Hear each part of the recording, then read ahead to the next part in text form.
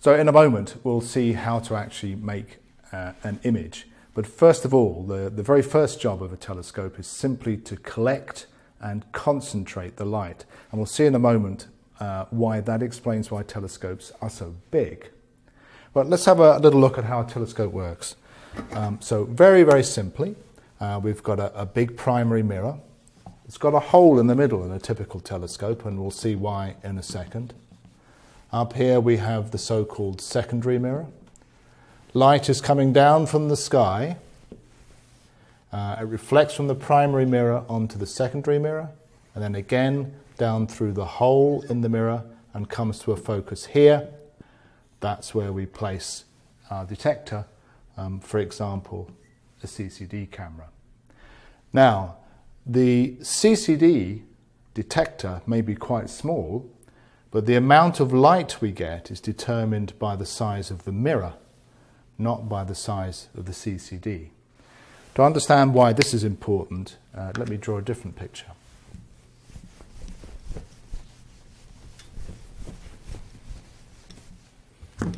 Last week we saw how stars are very faint because the light from a star spreads out as it moves out from the star in concentric spheres, and so the light is gradually spread over a larger and larger spherical surface until when we're a long way away here at the Earth, those wave fronts are almost parallel, and here is the mirror of our telescope catching the light. Now, if you have a bigger mirror, you catch a larger fraction of the light coming from that star. So the amount of light we get is proportional to the area of our mirror, which is likewise proportional to the square of the diameter of the mirror. So a mirror that's twice as large will catch 4 times as much light.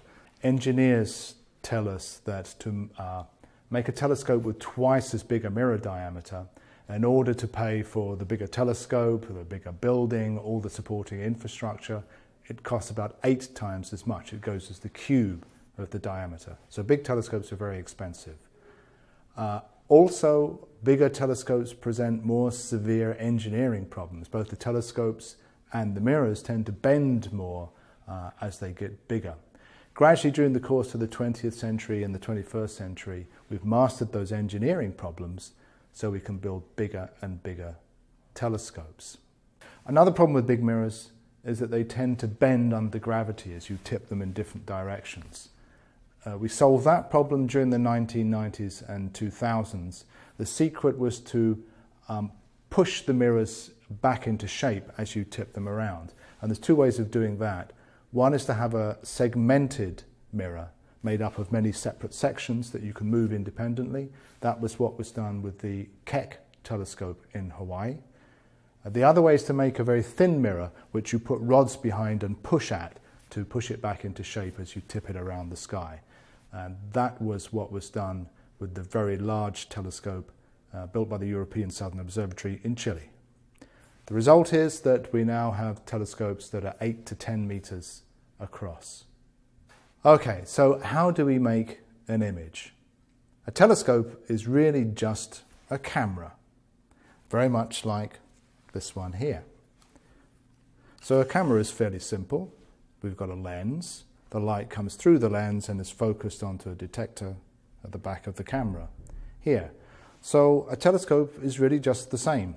Now, sometimes when you think of a telescope, you think of a sailor's telescope, and that's got an eyepiece as well. But the reason for that is that the eye is also a camera. It's a lens and a detector, which is the retina. And the job of the eyepiece is to straighten out the light again so that the eyeball can focus the light on the retina. But when we're using an astronomical telescope, we don't look through it, we just record the image. So it's really much simpler. There's no eyepiece, it's just a camera. Now, with an astronomical telescope, we use a reflecting mirror, not a lens. That's because giant lenses would be much too thick and various other reasons. But I'm going to draw it as if it's a lens because it's easier to draw. So imagine we have a lens here, and the light is coming in here, and it's brought to a focus here. So that's the basics of what we're doing. Now, imagine we have light coming from a different direction in the sky at a different angle. So here's some other light coming in here. So that's also brought to a focus, but at a slightly different spot on a flat region here that we call the focal plane. So different regions, different directions on the sky are mapped onto physically different locations on the focal plane. So that's where we put our detector, and it records an image. So if we have some weird shape here, that weird shape is duplicated in miniature on the detector. That's what an image is. Different lenses have a different focal length. So some might have a short, stubby focal length. Some may focus a larger distance away. Now, for a difference in direction, this will make a small spread, and this makes a larger spread. So the fineness of scale of the image we get depends on the focal length of the lens or mirror in a normal astronomical telescope. So a longer focal length means the light is more spread out, we get a finer scale image. That's why Victorian telescopes, mid-20th century telescopes, tended to be long tubes. So how do we keep our pictures sharp? There are three different effects that can blur our otherwise perfect pictures. The first one is diffraction. Now this is an inescapable physical effect that will happen with any optical system, any lens or mirror. Light waves reflecting from different parts of the mirror interfere with each other as they arrive at focus and leaves you with some net blurring. Now physics tells us that effect is worse for longer wavelengths, and it's also worse for smaller mirrors or lenses. So if we, for the moment, if we just stick with visible wavelength light of, let's say, 500 nanometers wavelength, then, for example, let's look at the human eye. So the pupil of the eye is about 5 millimeters across, and that has diffraction blurring of about 25 arc seconds. Now, 25 arc seconds is the perceived size of a human head at about 1 kilometer away. So that's the best you can possibly resolve. If you had a larger telescope, if you had a telescope 1 meter across, then in principle, that could give you a blurring size 1/10 of an arc second across, much smaller. Unfortunately, we don't normally get that lovely 10th arc second resolution because of the second factor, which is atmospheric blurring.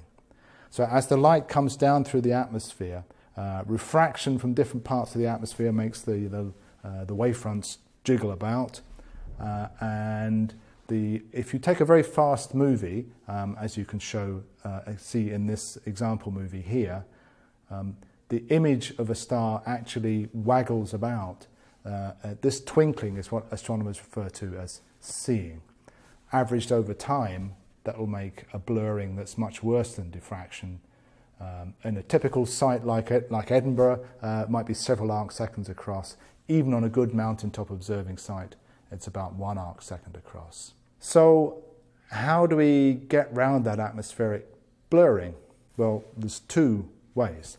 The first way is that we can get rid of the atmosphere. We can launch our telescope into space, like with the Hubble Space Telescope. And the Hubble Space Telescope does indeed get that 10th arc second resolution and make beautifully sharp pictures. The other way we can do it is to watch a bright star in the sky as fast as we can and track the image motion that it's making and try to correct for that with optics that we can bend in fast time to counteract that image motion. And that's known as adaptive optics. So now there's one more type of effect which blurs our pictures, and that's optical imperfections. Now, any optical system is never going to be perfect. Then, to get perfect imaging at all angles, for all mirror sizes, for all temperatures and so on is actually physically impossible. So in the design you have to compromise and optimize at some chosen set of parameters. However, if you have errors in your design, or there's imperfections in the smoothness of the mirror, or its shape isn't quite right, then you're only going to make things worse. So for example, the human eye, which as I said in principle can give diffraction limited resolution of 25 arc seconds, it suffers from what's known as spherical aberration.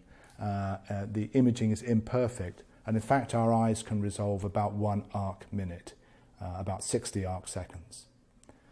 Likewise, as some of you may have heard, the Hubble Space Telescope, when it was first launched, had an imperfection in the shape of its mirror, which was not quite right by the order of a millimetre or two.